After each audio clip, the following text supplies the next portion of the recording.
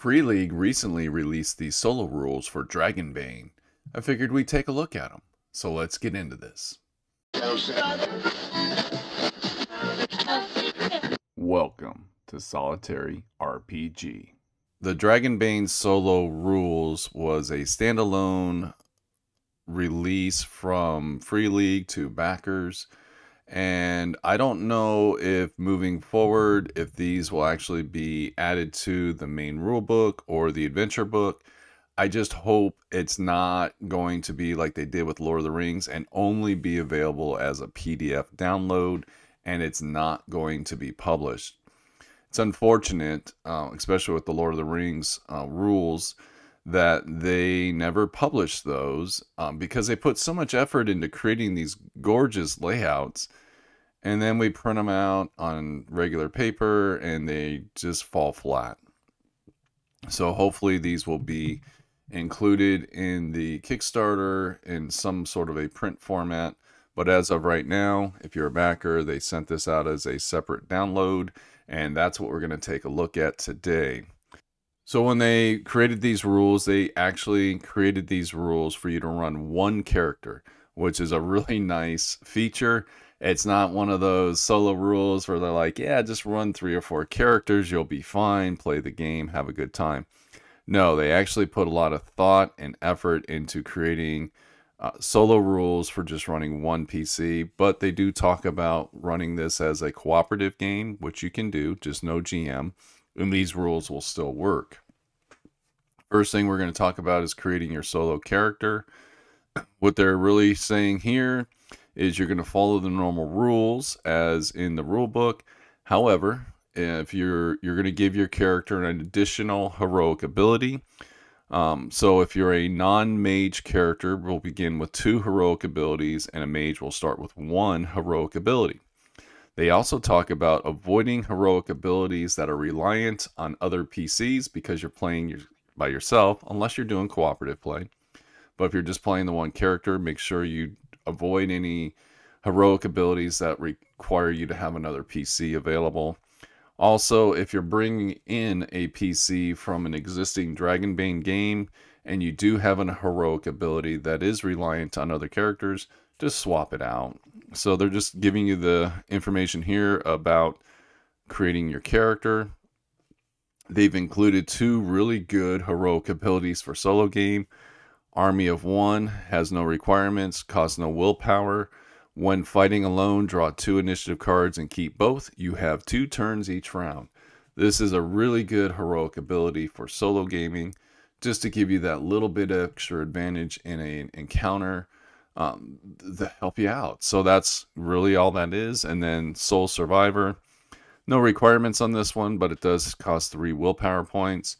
And when adventuring alone, you may push a roll without suffering a condition. This was one of those things I was probably going to just do anyways with my solo games, because that's kind of has a really negative effect in the character. So I was just going to kind of do that anyways, but now we actually have a heroic ability for it. So I like that. Then we're going to get into the core solo tools. One of the things you're going to notice reading through these rules is everything's really short and concise. They're not getting a lot of big examples. They're not going into a lot of detail. It's almost like they wrote these rules for people that kind of already have a good concept of solo gaming. They're just very concise. The fortune chart here, what they're going to talk about is down this fortune chart here. This is your oracle, but it gets a little deeper than that. It's, your yes, no number. So how many things are you encountering? The scale, the power, the quality, and the reactions. This would be like NPC or monster reactions. And that's what they're talking about here. And then they get in, real quick. First consider framing the question and then roll on the chart. So think about how you're going to ask your question. Just a little bit of good advice that you should always be thinking about.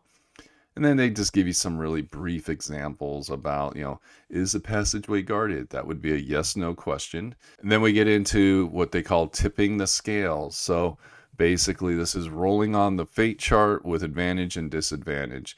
A little bit like how Mythic uses the chaos factor. Things are going really bad for your character and using Mythic. and you start, adding or subtracting to the chaos factor depending how things are going, and it changes the result of your questions. Same thing here.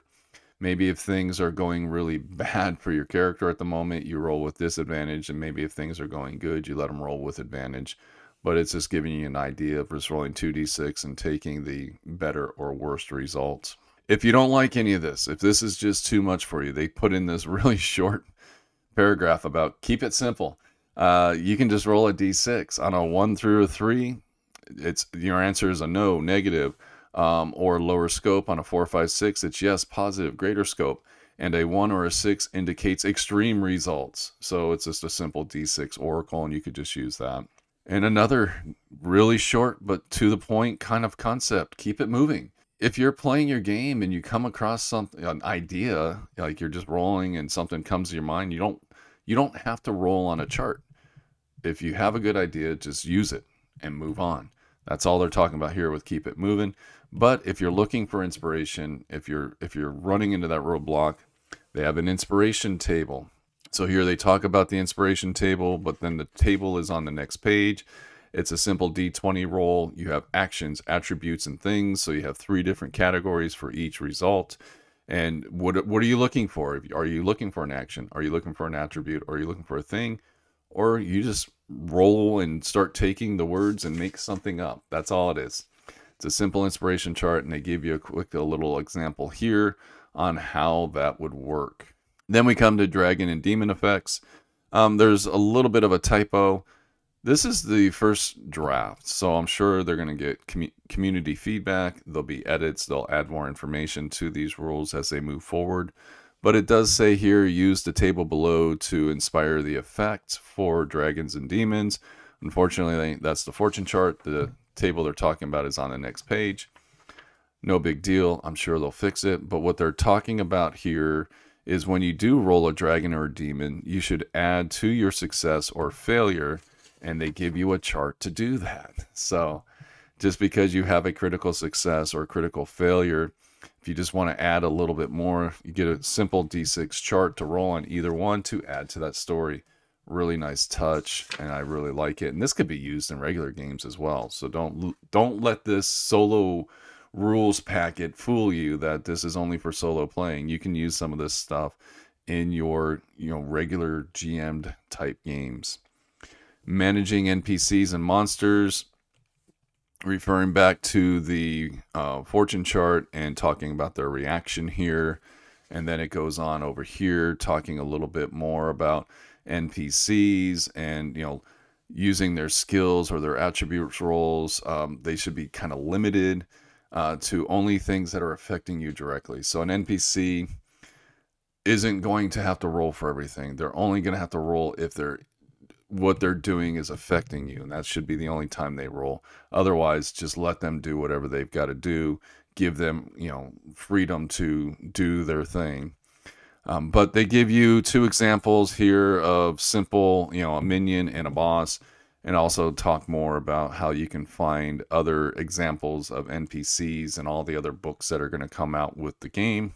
Here, it goes into handling NPCs and monsters in combat. So they're still going to draw initiative cards, just like everything else. When you're fighting a monster, we already kind of have a chart to use for monster attacks, and that's in the main rule book, and that's one of the features of Dragonbane that I think is really going to be great for solo gaming, because we roll on a chart, and the monster has a pre-programmed attack, which is just going to offer us some of that variety in our narratives and our games that we're playing solo. But here we talk about NPCs, and they've created a cool NPC attack table. So again, I like this. This is fun stuff. But you kind of have a melee attack, ranged attack, sneaky attack, magic attack. And this just talks about, when you're going to roll on it, and you have different things that are going to happen. 1 through 3 are going to be pretty basic. But as you go up, 4, 5, 6, they get a little bit more aggressive. And this is just a really nice touch for the solo rules. Then don't forget down here, there's just a little blurb about treasure decks. Sometimes if you're running a published adventure, it's going to tell you when to draw for a treasure card. When you are rolling solo, the dice may create a story or create an opportunity for you outside of the published adventure. And if you do something that you should gain a treasure card, just pull a treasure card. That's all it's talking about. Here we're going to talk about surviving solo play. So the first thing it's really going to talk about is resolving failures. So whenever you have a failure, you should think about what the outcome of that failure should be. Is it going to create a new complication or hardship, or does it block your way forward? Just some basic information, really short to the point. Then they give you some little examples for you to kind of just get an understanding of how you may want to handle certain failures. And that's all they're talking about. And again, if you're unsure of your options, because sometimes you may be in a situation where you have a few different options. They just talk here about, rolling a d6. If you get a 1 through 3, it's your first option. 4, 5, 6, it's your second option. Really just giving you some good information on how to handle those failures. Suffering damage, you get a nice little chart here for, if you have something that would create damage, mainly a trap or maybe something else in dice roll, and you just want to try to determine how much damage you're going to take. You have a simple d6 roll and you have some damage that you can take. And then right after damage, we're going to talk about healing. So one of the things in Dragonbane that I like is there are ways of keeping your characters alive after they go to 0 hit points. All this is giving you permission to do is to make those rolls yourself without having to have another NPC available, which I was just going to do anyways, but they're putting it into rules now. And then facing combat. This is really good information that people should think about when playing solo. Combat is dangerous, and PCs die when they have combat. So it's really talking about, really think about what you're doing and maybe avoid combat if you can. You're only one PC, so, fleeing may be an option. But if you are going to get into combat, really think about the environment that you're in, and if there's any way that the terrain, or if there's any tactical advantage you can have over the encounter, use those and really give yourself that advantage in combat. And those are the basic rules. So not only did we get solo rules for playing Dragonbane, they actually gave us some adventures that we can run solo, which, again, thank you very much for doing that.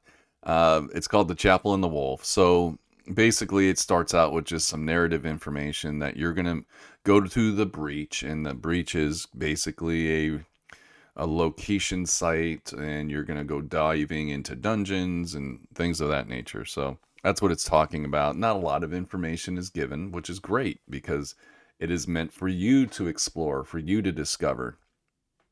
That's what solo playing is all about. But you are going to meet Stone Gaze, and you're going to have a little narrative information introducing you to the location and things that he might give you for your adventure. Then we're going to flip over here. We have information about Stone Gaze. Then we're going to talk about the missions. So really what this is going to cover is navigating waypoints. So all of the missions will have certain points of interest, which are going to be location, dangers, or encounters. These are waypoints, and you use those waypoints for navigating through the mission or getting out of the breach, which is another set of rules that we'll talk about later. But some of the waypoints are unknown, so they talk a little bit here about how to take those unknown waypoints and add some content to them. Because the breach is not kind of mapped out, you don't have any kind of real information to go on. They kind of really talk about how the breach is abstract, and that you could just use a flow chart of the waypoints, just marking down these important events and findings. It will prove helpful, again, when leaving the breach. Then we're going to talk about the mission threats. It's going to carry over to the next page, but basically you're going to use a D6, and whenever you have a significant delay, or if you create an opening for a threat by not doing anything or failing a roll, you're going to rotate your D6 up. You're going to tick it up. And once you reach 6, whatever your threat is going to happen. They actually gave you a cool little chart here for some other threats if you want to roll on that for maybe your own adventures. But some of the missions actually have the threats indicated. If you roll a demon on like a time sensitive task, like you're trying to get in and get out within a certain amount of time, you may advance the dice 2 times. So that could really speed up your adventure. It seems like the D6 is going to be quick. They're not meant to be very long adventures. If you wanted to make them longer, obviously you can use other dice. You can go to a D10, a D12, which doesn't get a lot of love in the RPG world, so give it some love. You could go D20. I made a little note here about using the system I created in Dead Mall for longer adventures, which I might explore a little bit further with this. But it does give you a clock to put a little bit of pressure on you for your game to just keep things moving forward, keep advancing. So now we're going to talk about leaving the breach, which is basically you're going to go dive into the breach and you're going to come back out. And it gives you some basic information on how to do that. Really, if nothing's stopping you, you're just going to come right out. But if you've got some dangers, you're just going to make some rolls on awareness or sneaking to see how you fare. If you fail, you're going to have to overcome those dangers and move forward. But here, this box that I kind of marked out, if you can't get back, let's just say you fled some certain dangers and you need to go another route. This is kind of giving you some instructions on how to do that by rolling a d4 plus 2 in the set number of waypoints for the adventure. So if you had 5 waypoints and you roll your d4 plus 2, you're going to add that, and that's just basically tells you how many more spaces you have to go to reach the surface to get out. And it's all described on page 8, which we'll take a look at in just a second. Here we talk about gaining experience. There are some specific rules for solo playing that for gaining experience that are a little bit different. It lays it all out. It's pretty straightforward stuff. Taking a break. So let's say you're in the breach and you need to get out to resupply or something like that. There's a little town called Outskirt, which is a short journey from the chapel that you can go to. You could also just start out from Outskirt. You don't have to, follow the guidelines here in the rules. You can just sit at the tavern at the Outskirt and go into the breach and go exploring and looking for treasure if you wanted to. It's kind of up to you. And because of that, you have a way of generating your own custom missions. So they really put a lot of thought into giving you everything you needed, all these little tools, so that you could put together a really cool solo game for yourself. So here we got, creating your own adventure, setting your objectives. I wrote a note here about using Tome of Adventure, which would be a great book for creating experiences in Dragonbane. You can run through, but it's just tools and techniques for you to do that. And then we have here the exploration table. So this is what we were talking about on the previous page of going to page 8. And you have to generate a bunch of waypoints in order for you to get out of the breach. You have 2 ways to do it. You can just roll a d20, refer to this chart, and move on. Or you can roll a d4, and the number that you roll on that d4, you'd roll that many more d4s, and you refer to this chart here for information to create locations. And you just go to this subtable here and you have all these subtable information for flushing out those locations. So if you rolled an environment number 2, you can come over here on a d20 and you can roll on this, and this would give you a word to use for your environment that you can flush out that location. So that's what they're talking about here for the location tables. And then we got inhabitants. This is pretty straightforward stuff. It's a d20 roll. This is what you're going to inhabit your location. So I believe all of these are listed in the main rule book. Nothing stood out to me that looked new, which is fine. That's what it should be. Again, here's that subtable for your location. Then we come into rules for scavenging. So basically, like I said previously, if you just wanted to go into breach and go scavenging around and looking for treasure, you could, and they have some rules here for it. Scavenging doesn't take a skill check, and it doesn't take much time. You just kind of roll on the chart and take the result and move forward. You might find a creature when you're scavenging, so it could be harmful. And then they also talk about searching. And this table, there was this seemed a little bit weird. So we're talking about scavenging, and we're going to go talk about searching, and then you flip over and you go right to trap. So I guess formatting wise, I think that would have been better put down here or something. It was very kind of odd. And then also when you talk about searching, so basically you have a search roll, you're going to do a spot hidden roll, and then you're going to refer to this chart here. So if you roll a dragon, you're going to roll twice on the table. Success, roll once. Failure, roll nothing. And on a demon, you find nothing, but then you sprung a trap. But then the traps are up here. So I don't know. It was just a bit of a unique formatting decision, but hopefully they switch that around and push that down, which would make more sense. But that's what the search table is all about. And then you just kind of resolve whatever the search is. And then you talk about traps. So this is also going to refer back to the damage chart that we looked at earlier, which is right here, because none of the traps have any information on them about what they do. You would just roll on this damage chart for the trap that you sprung and resolve that damage.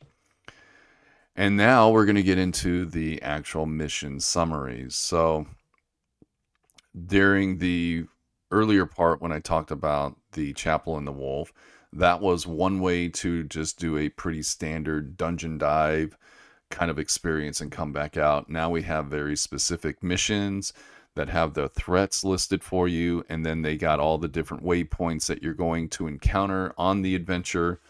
So these are the things you're going to go through and resolve, and then the final one is going to be the encounter or the threat that you're going to have, and you're still going to use your D6 because your threat may come up sooner. It's always possible because that's what the threat clock is all about. But you have 5 different missions that you can run on, and they're pretty interesting. And I like the fact that they gave these to us. You could run this as a campaign for your character if you wanted to, going through each one of the different missions. Lots of fun. I really like this special rule, calling stones. Basically, what this is when you meet Stone Gaze, there's going to be a stone at the chapel, and he's going to give you the other stone. And if things are just too chaotic, nothing's going right for your PC, the dice are going sideways on you, and the adventure's just not working, and you just want to call it quits without just calling it quits, this gives you that opportunity to save the PC or just end the adventure and maybe go back another day. You have to come up with an activation word for your stone, which is cool. So now you get to come up with some creative way of activating this stone, and it's just going to take you right back to the chapel. But when you're done, you roll a d6, and if you roll a 1, the calling stone cracks, and it's only got one more use, and then it's done. So you have to think about that a little bit. Rolling a 1 on a d6 is a low probability, but it does happen. I know it on a regular basis. And then here's another little cool special rule called the World Breaker Reforged. This is basically a forged weapon of your choosing, so whatever you want it to be. And it's got some statistics. It's 2d8 damage or 3d10 damage when wielded against demons. And it's just a cool weapon that you can go looking for. Maybe you've got to create your own little adventure and you've got to go meet a smith down in some remote area, and you're going to have a special weapon made, which would be very helpful when playing your solo character to have a really cool, strong weapon that you can use, but you have to earn it. It's not just given to you. Or if you wanted to, you could just give it to your character and move on. But then we have a couple more adventures, and that's pretty much it. And then here they talk about Beyond the Breach, which they're talking about future plans. Maybe there's going to be future supplements or things of that nature. Maybe some other tables you can use from the main rules, things of that. So it's really good information. This was just a quick overview of the solo rules that came out. I'm really happy with the direction that Free League is taking with them. It's only a 12-page supplement. I'm sure it's going to get edits and changes and more information added as the product gets closer to going to print. I just hope they actually print these solo rules, not like they did with the Lord of the Rings game. So thank you very much for watching and have a great day. Bye.